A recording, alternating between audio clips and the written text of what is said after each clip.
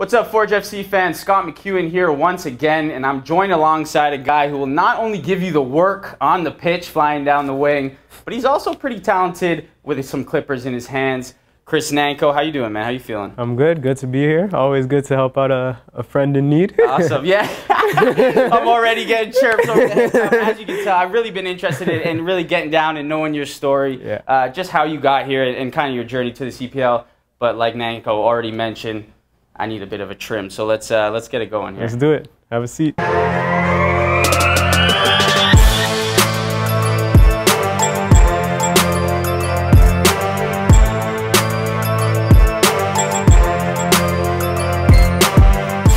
Nanco, talk to me here. Where did you start cutting people's hair? I seen on the Instagram, I saw the fire cuts you've been doing to the guys on the team on the road.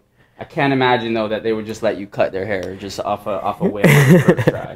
Yeah, so I mean, when I was in high school, that's where it all started out, probably grade 12. So I went to St. Edmund Campion in Brampton, and they had like a cosmetology class or whatever, and I would go there. I wasn't in the class, but I would, you know, take long, extended washroom breaks and go to the class and check out everything. It was an interest of mine. So, yeah, I started just lining up myself and then kind of got into it more in college. Guys would let me, my teammates in college would let me cut their hair. You know, everybody is looking to save some money in college. So for sure, I'd be like, hey, I'll cut your hair for $5 or something. So.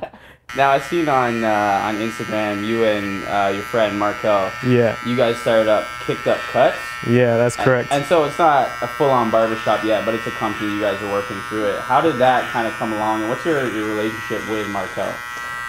Yeah, so like literally, we just started that up on Instagram last week.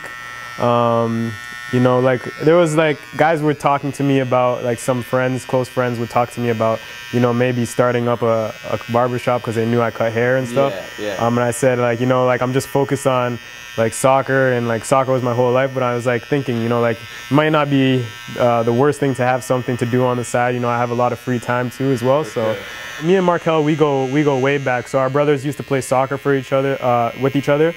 And so me and him like knew each other since we were babies.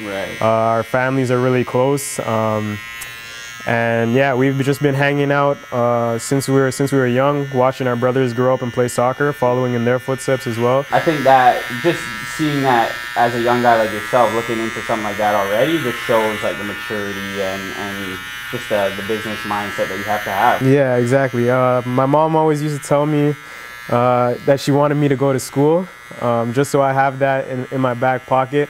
And I would always disagree with her. Like I was like, Mom, you know, I'm gonna go pro. I'm gonna go pro. I have the ability. I ended up going to school, taking my mom's suggestions and stuff, and going to school, and I made it pro after as well. So now I have that degree in my back pocket. And just speaking of school, you spent 4 years at Syracuse. What was that experience like, to be at such a historic school like Syracuse, just the life on campus, being a D1 athlete? How was that experience? That was one of the best experiences of my life. Like I miss it still to this day.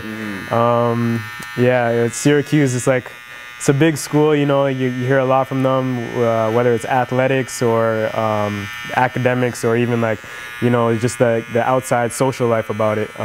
Because the seasons in the fall, we'd usually be playing through Thanksgiving, and the coaches made sure that we were all at their house having like dinner together, you know, bonding, just so nobody felt like they weren't discluded or anything like that, or missing home as well. Let's talk a little bit about the CPL. Just last week was the year anniversary of Forge coming together and forming as a professional team here in Hamilton. Yeah. What was it like for you to come back home and you and Becker, the first 2 signings of a franchise? Oh, it was amazing because, you know, it was bringing something to Canada. Growing up, we never had like this experience. We never had anything to look forward to. Canada, soccer was missing in Canada, and you know, being able to start something up in Hamilton with Becker especially was a special thing, because being on Sigma, I grew up kind of like looking up to Becker. He was one of the big guys in the Sigma program.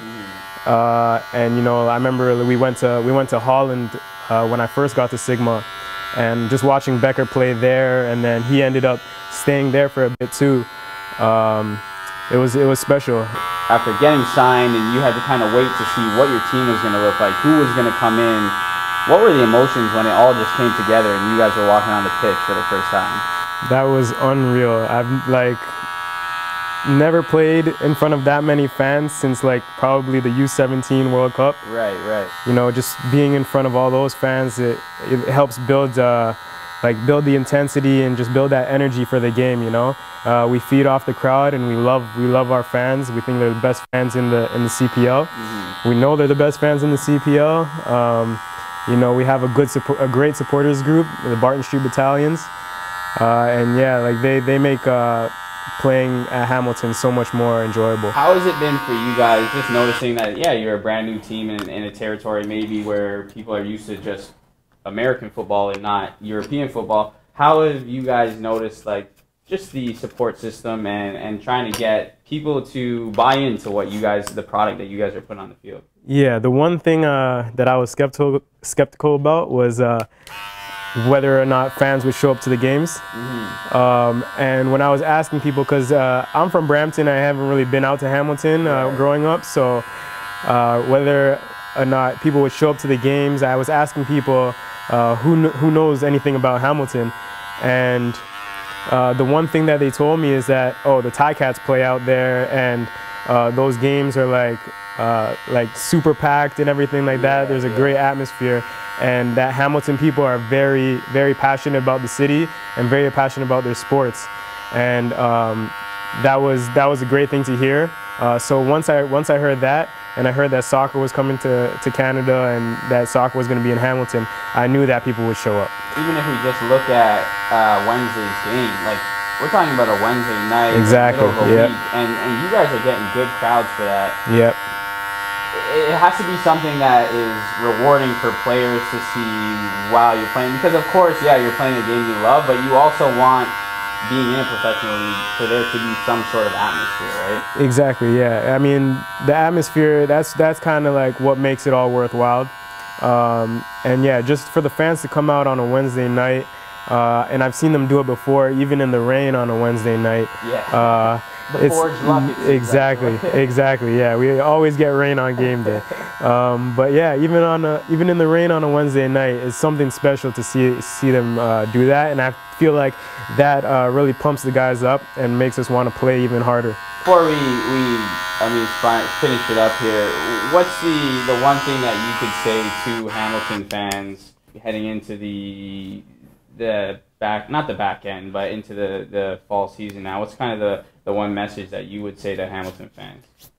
Yeah, just, you know, thank you for giving me this opportunity. Thank you for welcoming me with open arms, and, you know, thank you for the continuous support throughout the season, and hopefully we can get this win on the weekend and finish at the top at the end of the year.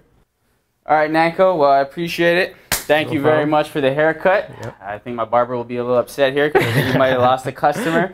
But Forge fans, check out Forge FC and Chris Nanco back on the pitch August 1st for their first leg of the Antigua game coming up on August 1st, so catch that.